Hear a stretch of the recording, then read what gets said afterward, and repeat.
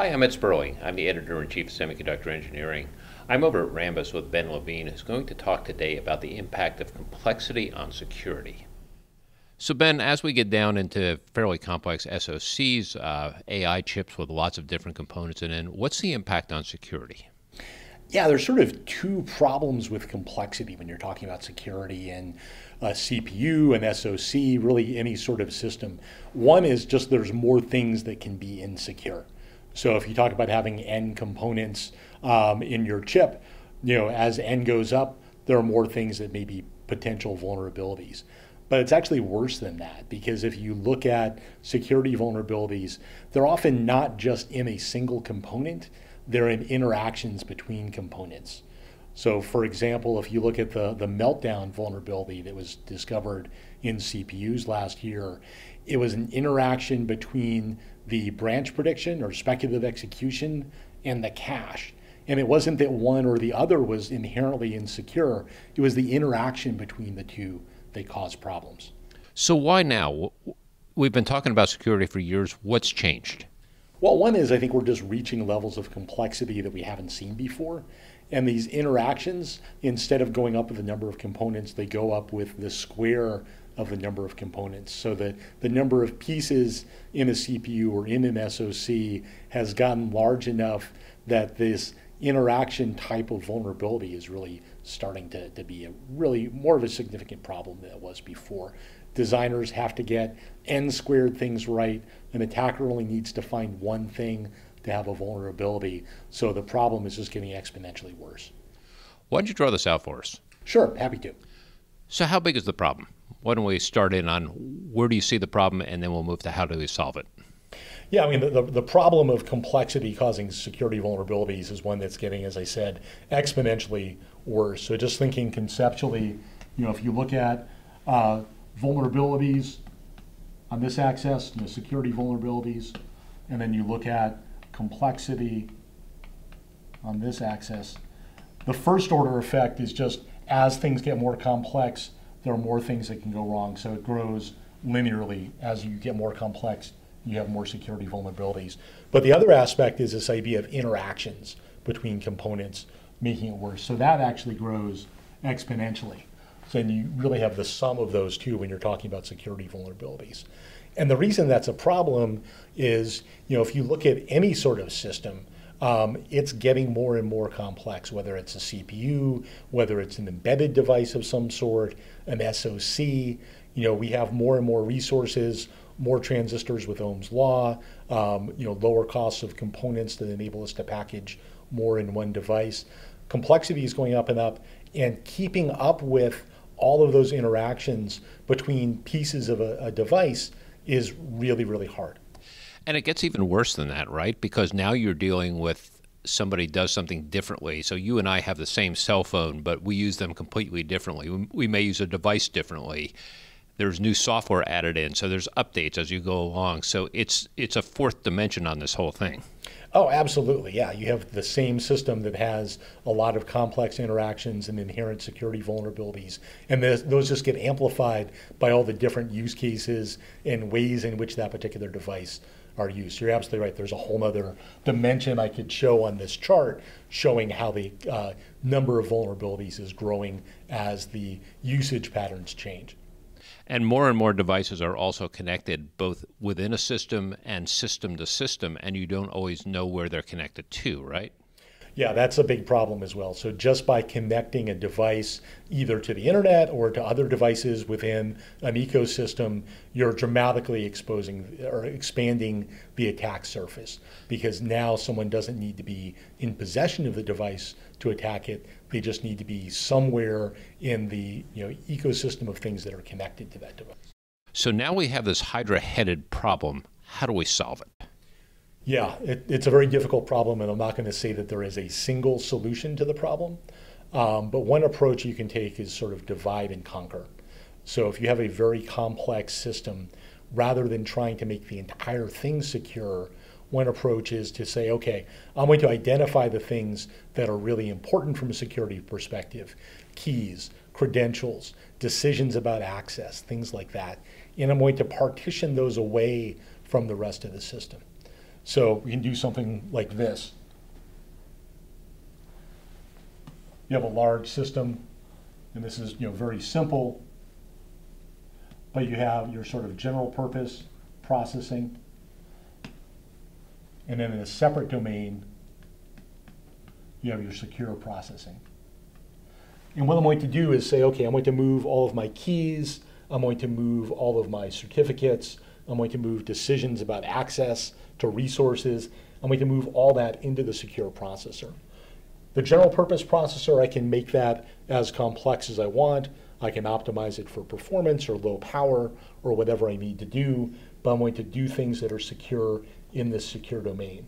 And that includes connectivity. So I have maybe a cell modem over here. That's going to be outside of the security domain. I can communicate between the outside world and the secure processor. The secure processor can be involved in authentication and setting up secure communication channels, but that interface is still outside of the security domain. And then what goes in here, I keep simple. So I optimize it for security. I keep it simple and easy to validate. And I make sure that I'm designing that from the ground up specifically for security. I'm not trying to add security as an afterthought. I'm saying that this is the whole purpose of the secure domain, is to protect the things that I care about in the system. And so what you're doing here is safeguarding the hardware. Now you have also data, which is increasingly valuable, that's moving from piece to piece. How do you safeguard the data in motion or even at rest? Yeah, great question. So there's a couple of different things you want to do with data. One is protect the confidentiality of that data, to make sure that people who can access it can't read it and do anything with it. So you do that by encryption. So you want to encrypt data at rest in particular. You may encrypt data in motion. To do encryption, though, it's not as simple as just having an encryption algorithm. You need keys to protect that data. And that's really the hard part of data confidentiality, is managing those keys. And that's where your secure processor, secure root of trust can come into play. And it can manage keys. It can coordinate keys. So you have a server out here in the cloud, and I want to encrypt the data that passes through this cellular link to the cloud. Well, I need to have a key in the cloud that can decrypt the data, and I need to have a key in the chip here that can encrypt the data. And I need to keep these keys synchronized without exposing the keys. And to do that, you need some sort of secure root of trust to enable that secure data encryption. Does it change at all as we start moving into some of the architectures on the edge, for example, which there is no basis for that, or AI architectures where these are custom designed chips? Yeah, absolutely. So let me start with AI first. AI is absolutely an area where there's a real need for security, and there's some different security challenges. One is you've got different types of data that you're dealing with at different parts of the process. When you're talking about AI, you sort of can divide it into two phases. One is training, where you're building the model that you're going to use to classify things, and the other is inference, where you're classifying new data that's coming in. When you're training, it's important to protect the integrity of the data that's in your training set and make sure it's not being tampered with, because that can change your model. So there you get into not necessarily data confidentiality, but protecting the integrity of data and making sure that it's authentic. Then you develop a model, and that model is very proprietary, right? That's your secret sauce for your AI engine that you've spent a lot of time building, that's going to determine the performance of your inference. So the model is something that needs to be protected. So you probably want to encrypt that when it's in rest and only decrypt it when you actually need to use it. And then when you're doing inference, you're also working with data that may be sensitive. So for example, if it's a cloud AI that's processing voice commands from a smart speaker, the data is being sent is what's being heard in someone's house, right? So you need to protect the confidentiality of that data, and that's very important. And you may have many users that are being processed at the same time, and they need to have their data kept separate and kept confidential. So AI definitely presents a lot of challenges, and not to say that anyone's solution is a panacea, because it isn't, But again, some sort of secure root of trust that can manage the keys, that can authenticate data, that can verify that data hasn't been tampered with, that's an important part of that whole solution. So the nice thing is AI chips are custom chips, and there's the ability to add this sort of secure root of trust to those chips from the outset. Is that happening? A lot of the effort that's going into these chips is actually just to get them running and working and moving the data as quickly as possible. Are they really thinking about security? We have been talking to companies that are definitely interested in security, and I think that's going to be a key differentiator as well.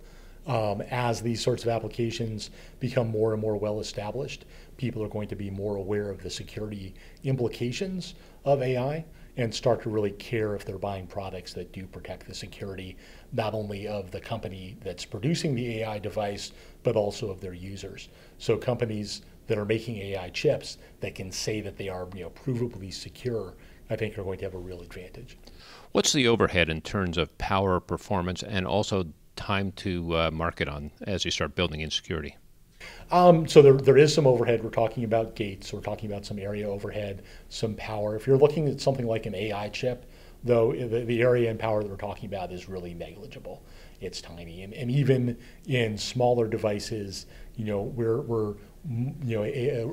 good root of trust is going to be much smaller than an application processor or another piece of complex IP. So the cost benefit ratio is actually pretty good. You're getting a lot of security value from a relatively small piece of hardware. And it's important that it's small, because I was talking about the problems with complexity. If you have a really big, complex root of trust, you're building in potentially a lot of security vulnerabilities.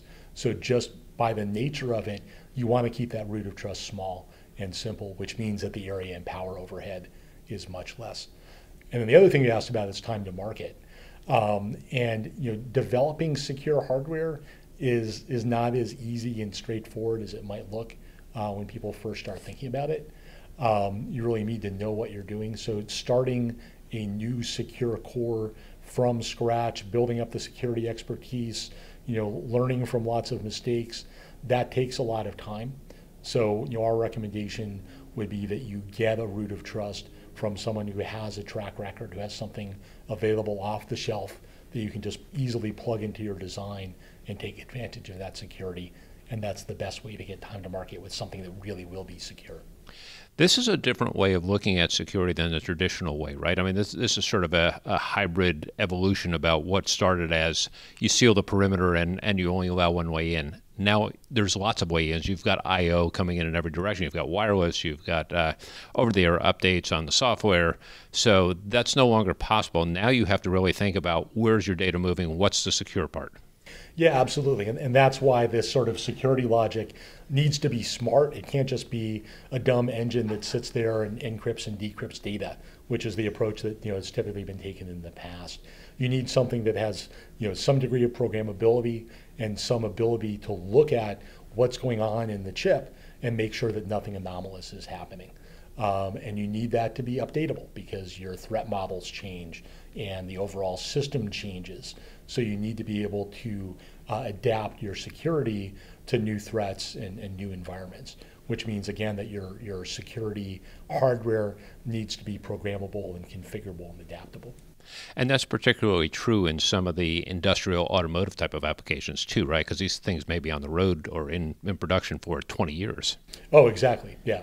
And patching software is a very, very difficult problem, as we know, doing that securely.